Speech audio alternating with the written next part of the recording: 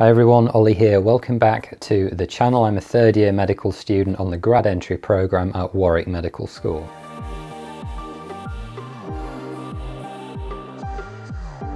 Now this isn't going to be a full-length video, it's kind of an addendum to some of the interview videos that I've done before. And it's just going to be on the topic of ICE, or ideas, concerns and expectations. It's something that I've alluded to in some of the videos previously without ever going into too much depth about what I actually mean and what these concepts are for, which is what this video is going to be about. Before we get into that, I just need to deliver the preamble on why this is really important. Increasing numbers of medical schools are choosing to make use of what are called simulated patients. That is to say, a role-play station featuring an actor who is pretending to be a patient, and you as a candidate will have to interact with them in some way, and it's often ultimately pretty unclear what to do. The feedback that I get from people indicates that they find the lack of certainty in this situation very uncomfortable. Of course, this will be the same for virtually everyone, but it would be easier if we had some structure from which to work. In the mock multiple mini interviews that I run, for example, there is a role-play station featuring a patient, and your job as the candidate is they've come into the GP clinic and you have to find out as much as possible as you can about what they want, why they've come to the GP, and try and work out as much of the medical situation as you can without needing to know any specialist medical knowledge. And there is of course no silver bullet if you face a station like this, because they could be testing completely different things. There are multiple attributes that a med school might want to know about, and many of them are well tested by sitting you in front of a real person and getting you to talk to them. It could purely be about your empathy, your communication skills, your resilience, your problem solving, any number of these desirable traits. And it's also the case that the actors might have been given a scripted personality. That is to say, they'll either be maybe very helpful, or in the worst case scenario, not very helpful at all, not very forthcoming with the information that you need to get out of them.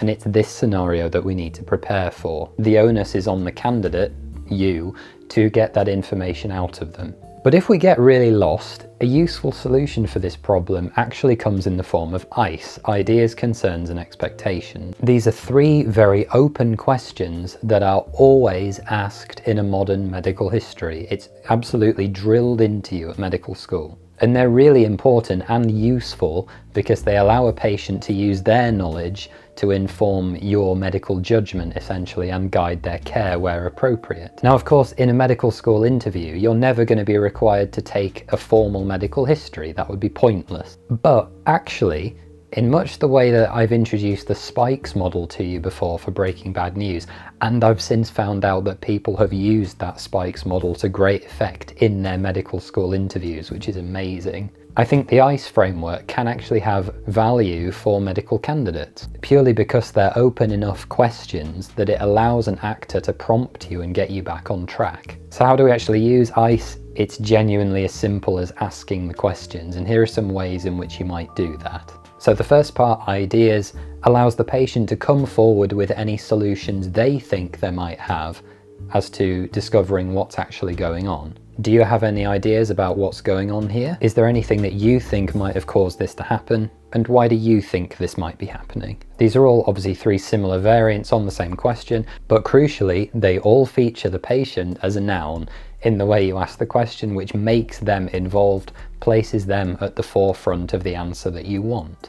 So if they have a rash, for example, they might be allergic to something, whether or not they're aware of that and have come into contact with it somehow. Could be due to an infection, maybe some sort of insect bite or parasite, some sort of new skin condition. It might be autoimmune. Basically, if there's a crucial element to the history that you've missed, either through lack of technique or simply chance and not having asked the right questions, this might prompt them to allude to it. Even if they don't tell you directly, they might drop some helpful hints. Secondly, concerns is all about their worries and fears. As I hope you're aware, one of the most important features of medical treatment is not simply dealing with the pathology or the disease, but dealing with the person as a whole and addressing whatever problems they have. And these concerns are often, maybe more often than not, actually about completely non-medical things. It's about when can I go back to work, how long before I can drive again, will I be able to make it to my daughter's wedding? So my favourite way of asking this is there anything you're particularly worried or concerned about? What's bothering you the most about this situation? Or is anything on your mind at the moment? Obviously we've become more and more open as we ask those questions, but none of them are completely medical. They give enough space for the patient to voice their main concern, or concerns plural, whatever they happen to be. Then lastly, expectations is simply about outcome. You and your patient, or your simulated patient actor, might have completely different ideas about what's going to happen. They've come into their GP thinking they'll need antibiotics, an injection or an X-ray, and you think that there's a completely different problem that needs a completely different investigation. This quickly and easily identifies the goals of both parties and allows you to lay it all out on the table and potentially come to some sort of compromise. So what were you hoping the doctor would do for you today? What would be the best outcome of this consultation for you? Or maybe what did you expect would happen when you came to the doctors today? And that's it. That's how you do ICE. Now, obviously, just to reiterate, in the context of your medical interview, you will not be dishing out medical advice. It's incredibly, incredibly unlikely that you'll be asked any medical questions at all. If you're asked anything like that, your response is, I'm sorry, I don't have that level of training yet, I'm not qualified to answer your question, but I can communicate anything you want to know back to the doctor, and I'm sure they can answer it for you. However, if you get completely stuck, and you're in the situation of needing to find out a bit more about their situation, whether it's medical or not, ICE might help you in making some headway, or at the very least allowing them to prompt you and just get you back on track. So that's all about ICE, guys. Thanks very much for watching. Please be sure to hit that like button for me, leave a comment, subscribe. Don't forget to go and check out postgradmedic.com for more helpful medical interview tips just like this, and I'll see you in the next one. All my content is provided for free, but there are 2 additional ways that you can contribute financially if you would like to. The first is by buying me a coffee at my Ko-Fi link in the description below. Secondly is using my referral link in the description to get 10% off your first year of Complete Anatomy 2020, my favourite 3D anatomy education tool. Take care, guys, and I'll see you next time.